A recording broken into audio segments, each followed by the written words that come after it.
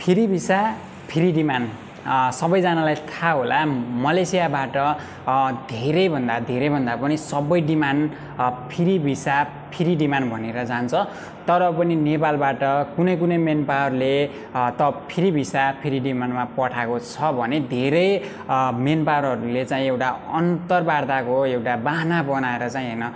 Free भिसामा चाहिँ अब नल्याउने देखेको छ साथीहरु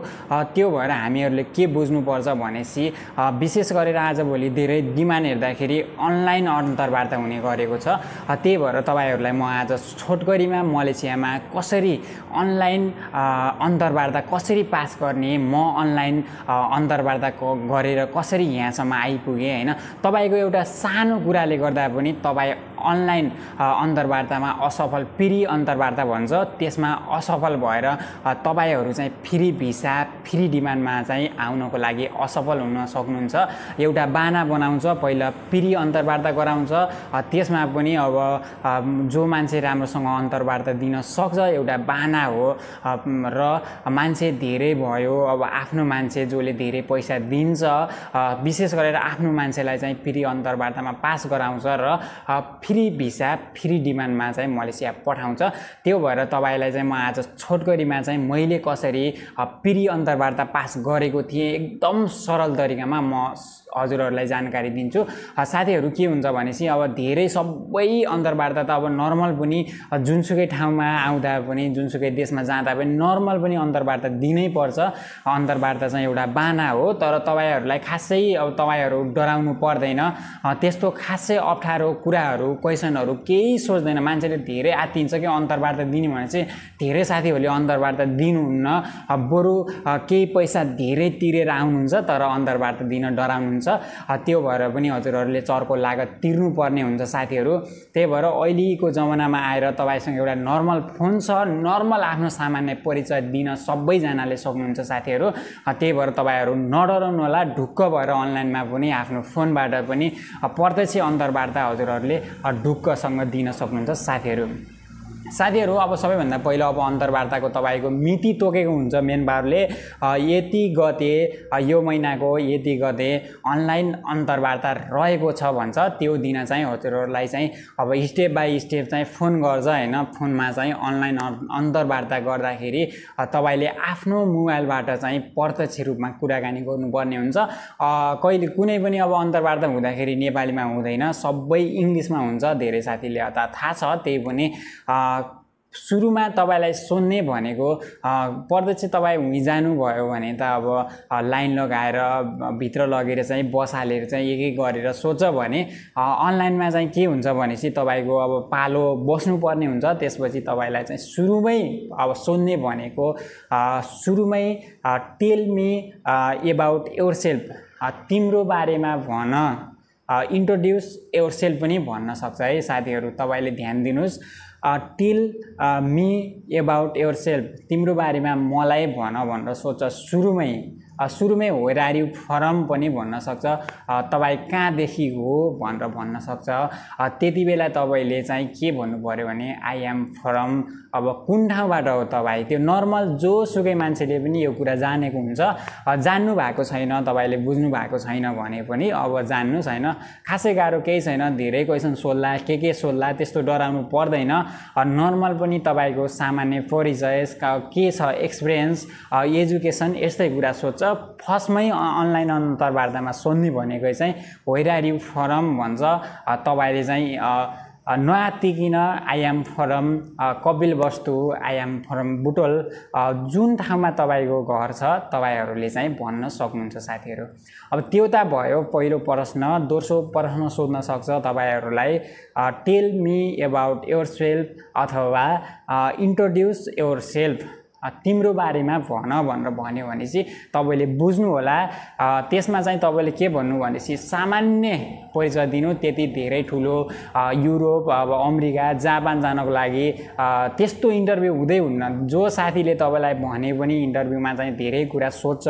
तपाईहरु असफल भइन्छ कि भन्ने डर आउनुहुन्छ पहिले नै एउटा मनमा चाहिँ डाउट हुन्छ त्यो भएर धेरै साथीहरु बोल्न पनि सक्नुहुन्न के मैले पनि मलेसिया आउनु भन्दा धेरै अब सोचेको थिए मैले हेरेको थिए नि इन्टरभ्यु के होला तर पनि खासै त्यस्तो इन्टरभ्यू नै भएको थिएन कि नर्मल मेरो नाम हैन किन जान लाग्छ मलेसिया अनि के को लागि के छ एक्सपिरियन्स त्यस्तै कुरा सोधेको थियो। म हल्का हजुरहरूलाई पनि यो भिडियोमा सेयर गर्छु अब मलाई के सोधेको थियो। त्यसपछि कुरा गरौँ अब टेल मी अबाउट योरसेल्फ को हजुरहरूले एन्सर के दिनु भने नर्मल यो मान्छे यो सबै मान्छेलाई थाहा हुन्छ यो नर्मल कुरा हो। माई नेम इज अब आवाश पोखरेल आई एम फ्रम अब Pyuthan I am 25 years old I am unmarried. तपाईले सुरुमा माई नेम इज प्रकाश तपाईको नाम छ जे छ तपाईहरुले त्यही भन्नुस् अनि आई एम फ्रम म यहाँदेखि हो। अब तपाईलाई सुरुमै नै अब वेयर फ्रम भन्यो भनेपछि यो अब आई एम फ्रम यहाँ यो ठाउँ त भन्नु परेन र तपाईले आफ्नो के भन्नुस् भनेपछि म यति वर्ष भए आई एम 20 years old मजाले भन्नु I am from Pyuthan I am 20 years old। अब तपाई म्यारिड हुनुहुन्छ भने आई एम म्यारिड तपाई अनम्यारिड विवाह गर्नु भएको छैन भने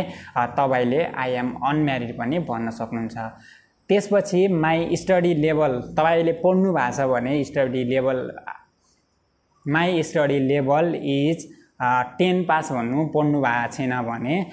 माई स्टडी लेभल इज 0 मैले पढेको छैन आई हेभ नट एजुकेटेड भन्न पनि सक्नुहुन्छ। विशेष गरेर धेरै मलेसिया आउने साथीहरूले पढाइ पढ्नु भएको हुन्न त्यही भएर आई एम नट एजुकेटेड भन्न पनि सक्नुहुन्छ र थोरै 2-4 कक्षा पढ्नु भएको छ भने my study level is 2 class pass my study level is 5 class pass पनि भन्न सक्नुहुन्छ साथीहरू।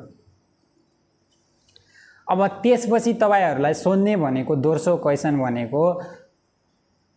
Do you have any experience पढाइ गरेर सोध्ने भनेकै यही नै है साथीहरु। तपाईहरुलाई खासै त्यस्तो धेरै क्वेशनै सोध्दैन बढीमा सोध्ने भनेको 4-5 वटा क्वेशन मात्र हो। तपाईले चाहिँ ढुक्कसँग यो भिडियो हेर्नु भयो भने ढुक्कसँग आफ्नो परिचय मज्जाले दिन सक्नुहुन्छ है साथीहरु। भिडियोलाई चाहिँ स्किप नगरेर अन्तिमसम्म हेर्नुलाई। अब do you have any experience भनेर सोध्यो हजुरहरूलाई do you have any experience भनेर सोध्यो भने तिमीसँग केही क्षमता छ तपाईसँग केही क्षमता छ त्यस्तो के छ एक्सपिरियन्स क्षमता के छ के काम सम्बन्धी एक्सपिरियन्स छ भन्यो छ भन्छ त्यो बेला चाहिँ तपाईहरुले के भन्नु पर्यो भनेसी yes I have 3 years experience in hotel